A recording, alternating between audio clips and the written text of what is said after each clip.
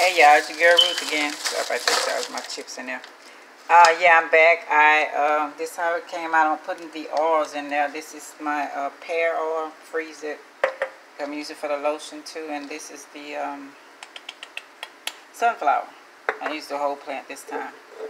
Okay, and what I'm going to do after I blend it, I'm going to put it in here. Strain it, put it in here, because I want it to kind of like, I'll just put it in there and let it kind of like blend together inside. And for my lotion, I put this up. This was left of it. So, you know, after I strained it, so I'm making a oil with the rest of it, and then I'm gonna add that oil with these two to make my lotion. And I put the rest of that my cantaloupe. I had some, you know, grounded up cantaloupe leaves and stuff were peeling, and I put that also in there. So yeah, this is part 2, and I probably won't show y'all putting it in my hair this time, but I'll show you the results of how it look after I'm done.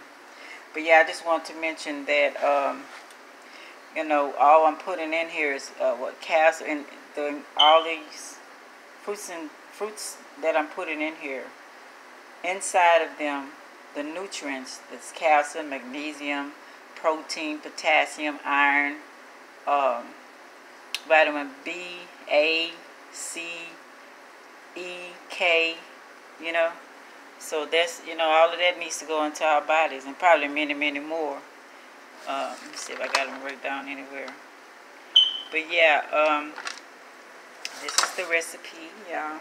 Blending it, and I'm gonna put it on the stove to kind of make them all come together, and then, you know, I wash my hair. So, yeah.